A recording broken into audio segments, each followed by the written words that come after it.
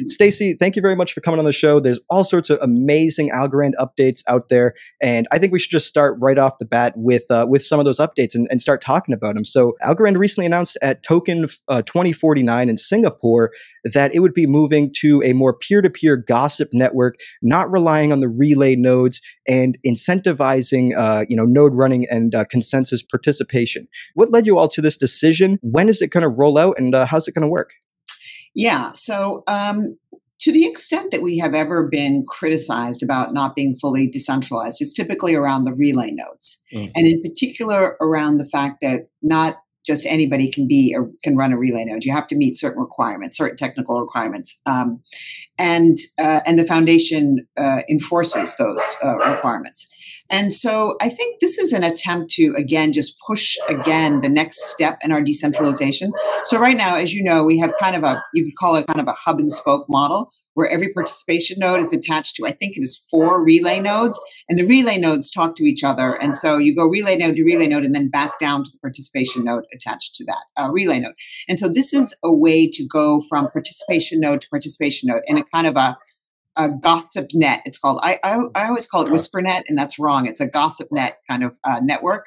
And right now, I think the way that they're thinking about it is that you can now, once it gets rolled out, you can use the relay node framework or you can use the gossip network framework. So we're going to make sure we don't, deprecate one completely and go to the other one. We're going to be running them both simultaneously. And there may be differences in speed and also maybe differences in price. So this is kind of a no lose proposition, I think, for us. We're pretty excited about that. Yeah, it is truly exciting because I do believe that's probably been the biggest point of criticism, valid or not. I mean, it's still been definitely one of the biggest points of criticism, at least the relay nodes. So it's going to be more of an optional network where you could still opt to use the relays, maybe for better, quicker speed or quicker transactions or whatever, or you could choose to use the more decentralized peer-to-peer network. Is that correct? Yes, 100%. Fantastic. And what about the consensus incentivization? Because that's been a thing that, a lot of us that have listened to Silvio, there was, he has a philosophy that was maybe sort of against that idea. So how did Algorand come to terms with that idea to implement it? Well, what happened really is that Silvio came to terms with the idea. So, most other protocols have some kind of consensus mechanism, right?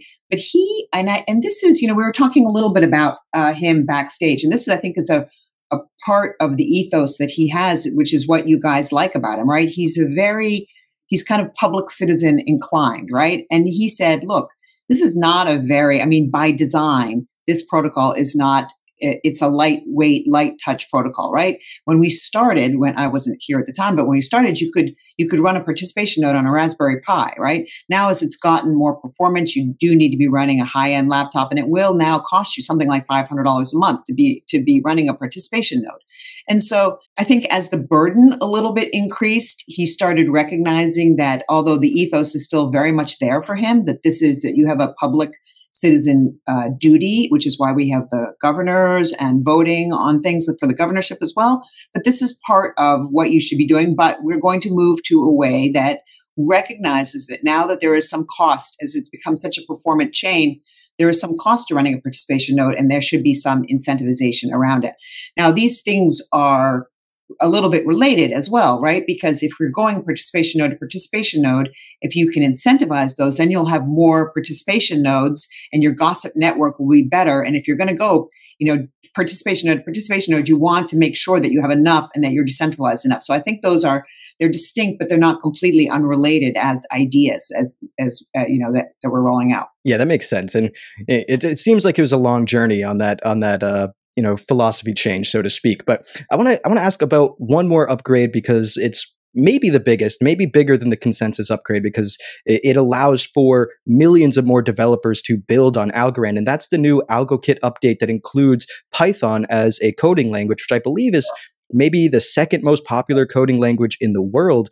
And I think that's a massive move for Algorand, honestly. But could you speak a little bit more to that? Why was that decision made? How will it change Algorand? And what are you excited to see built using Python?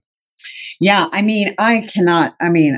just could not be more excited about this. And again, if I can just invoke my founder a little bit, he tells this very funny kind of fable about Venice, and Venice is a sea warring city-state back, 1,000 years ago, and it would fight like the Greek island city-states and the other city-states of Italy, which would be the analogy there would be us bickering with Solana or whatever, right? But actually, if they looked over their shoulder, there's a whole entire continent of Europe behind them to be conquered, right? And so when we think about Python, that's what we think about. It's all of those Web 2 developers. It's all of those corporate developers, full stack developers that are used to building in Python and they want to build in Python. They're interested in Web 3. But they're not going to, they've got good jobs and they make money and they're successful. They're not going to go out and like learn some new language that they don't know what it is and, take a lark on it. But if they can write smart contracts in a language that they already know, then that is really going to be, we think, a way to kind of bring them into the funnel, as the marketers say. Now, other protocols have added Python to their library, I will say, but we are bringing the ability to write a smart contract in Python, and it's not anywhere else in Web3. So we're pretty excited about that, I would say. And then consensus too. That's not going to be something that we roll out next month. It's right now. It's a very unreadable document of a list of all the game playing and things that could possibly go wrong, and what are the cryptographic and incentive structures to make sure that those things don't happen. I mean, there a lot of thought needs to go into something like this, but we are just moving forward like to both of these things. I can definitely say that, I tried, once I saw the news drop of Algorand accepting Python, I was like, I should go try to learn this. I should really, just start trying to learn how to code and stuff.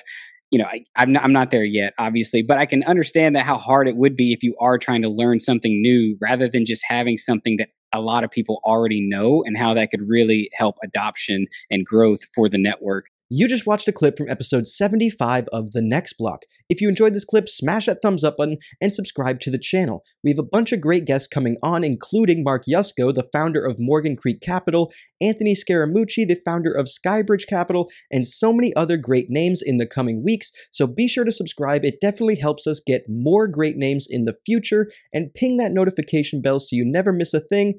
Check out the video description for ways to support the podcast, including checking out our sponsors, and hopefully we will catch you in the next video. Thank you.